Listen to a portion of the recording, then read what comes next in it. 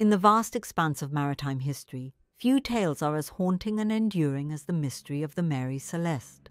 Imagine a ship discovered adrift on the open ocean sail set, cargo intact, but not a single soul on board. No signs of struggle, no distress signals, just a silent vessel shrouded in an impenetrable veil of uncertainty. What fate befell Captain Benjamin Briggs, his family, and his crew on that ill-fated voyage in 1872? Join us as we delve deep into this maritime enigma, exploring every twist and turn, every theory and speculation, in a quest to shed light on the dark waters that still conceal the truth about the Mary Celeste. The year was 1872, a time when the promise of prosperity drew many across the Atlantic. New York Harbor buzzed with activity, ships coming and going, each carrying hopes and dreams to distant shores. Among them stood the Mary Celeste, a sturdy brigantine anchored and awaiting her journey to Genoa, Italy. Recently refitted and deemed seaworthy, she was ready to brave the challenges of the open sea. At her helm was Captain Benjamin Spooner Briggs, a 37-year-old mariner with a sterling reputation. Born into a seafaring family in Massachusetts, Briggs was known for his devout Christian faith and meticulous attention to detail. Accompanying him were his wife, Sarah Elizabeth Briggs, and their 2-year-old daughter, Sophia Matilda. Leaving behind their 7-year-old son Arthur with his grandmother was a difficult decision, but they believed the journey would be a valuable experience for young Sophia.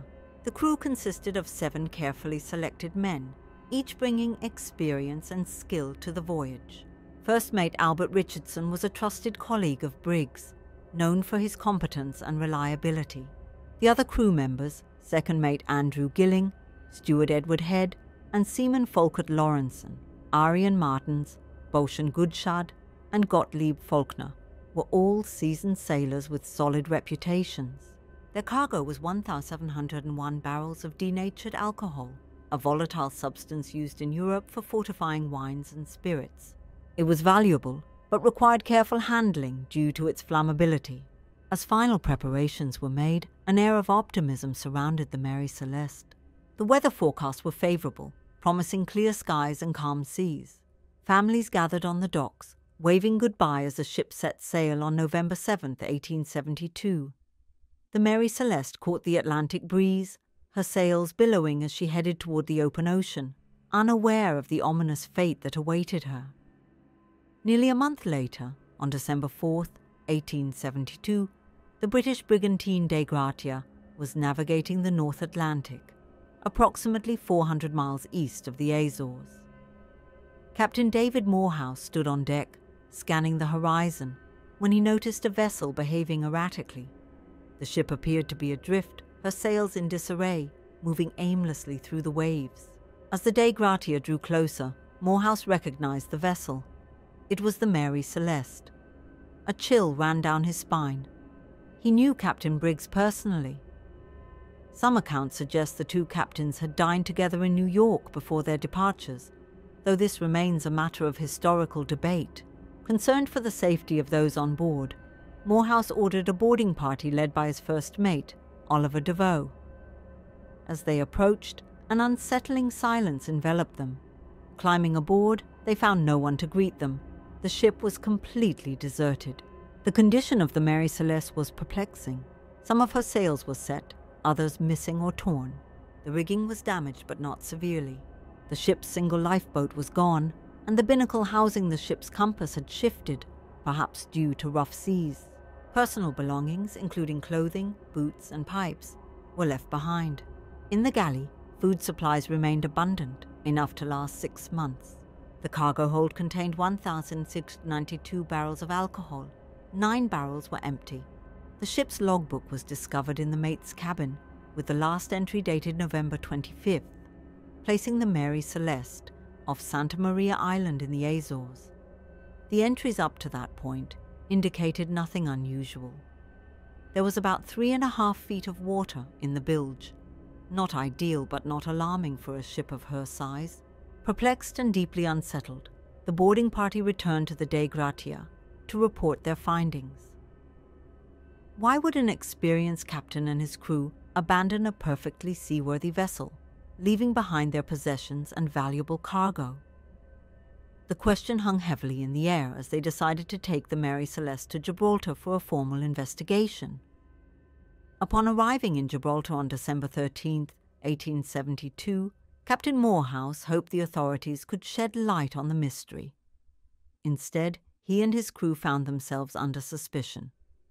The British Vice Admiralty Court launched a formal investigation, led by Attorney General Frederick Solly Flood, known for his meticulous and skeptical nature.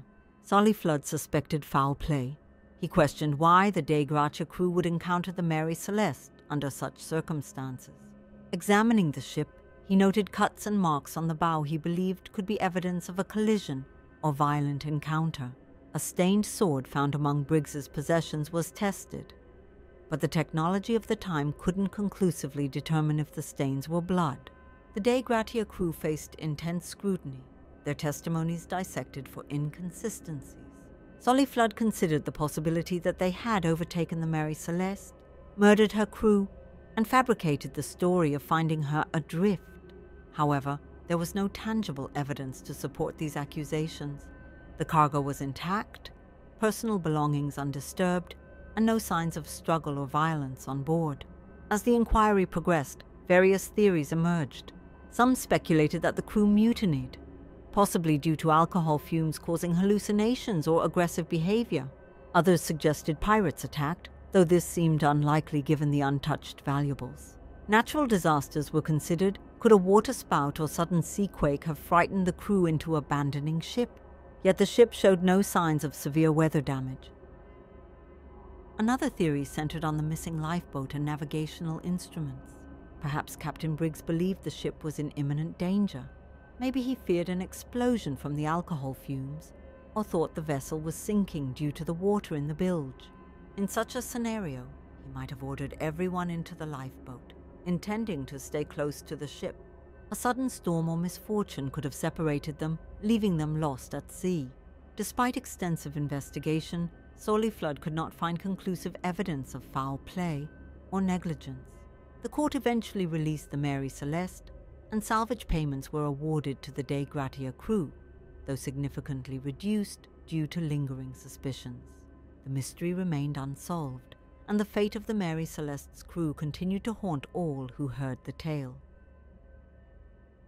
The Mary Celeste's return to service did little to dispel the aura of misfortune surrounding her. She changed hands several times, each new owner hoping to distance the ship from its ill-fated reputation. Yet, misfortune seemed to follow wherever she sailed. Under new captains, the ship experienced a series of unfortunate events. Crew members reported feeling uneasy on board. Some fell ill under mysterious circumstances. Accidents plagued the ship. Collisions with other vessels, groundings, and inexplicable mishaps became common occurrences. Sailors whispered that the Mary Celeste was cursed, haunted by the spirits of those who had disappeared. One particularly troubling voyage saw the deaths of the captain and several crew members, further fueling rumors of a curse. The ship's owners struggled financially, unable to profit from her operations due to constant setbacks and the reluctance of sailors to serve on her. Desperate to be rid of the ship, her final owner, Captain Gilman C. Parker, devised a fraudulent scheme. In 1885, he loaded the Mary Celeste with a worthless cargo, heavily insured, and deliberately wrecked her off the coast of Haiti on Rochelet Reef. He intended to claim the insurance money, but the plan unraveled. Investigators found evidence of fraud, and Parker faced charges. Although acquitted due to lack of evidence, his reputation was destroyed, and he died in poverty shortly thereafter. The remains of the Mary Celeste were left to rot on the reef, her timbers slowly consumed by the sea. Yet her story refused to fade. The mystery of her abandoned voyage continued to captivate the public imagination, inspiring writers, artists, and filmmakers. The legend grew, transforming the Mary Celeste into a symbol of the sea's unfathomable mysteries. Over the years, countless theories have been proposed to explain the fate of the Mary Celeste's crew. Advances in technology and maritime knowledge have allowed researchers to revisit the case with new perspectives. One scientific theory suggests that the 9 empty barrels of alcohol, made of red oak and more prone to leaking, could have released noxious fumes. A buildup of vapor in the hold might have led to a small explosion or the threat of one. Tests have shown that an alcohol explosion could occur without leaving burn marks, supporting the idea that Briggs ordered an evacuation as a precaution. Another possibility is that faulty navigation instruments led Briggs to believe they were closer to land, or that the ship was in peril. Misreading the situation, he may have decided to abandon ship temporarily. Alternatively, a sudden and severe weather event, such as a rogue wave, could have damaged the ship and frightened the crew. Some have explored psychological explanations, considering the immense pressures of sea voyages in the 19th century. Could fear, stress, or even collective hysteria have driven the crew to make irrational decisions?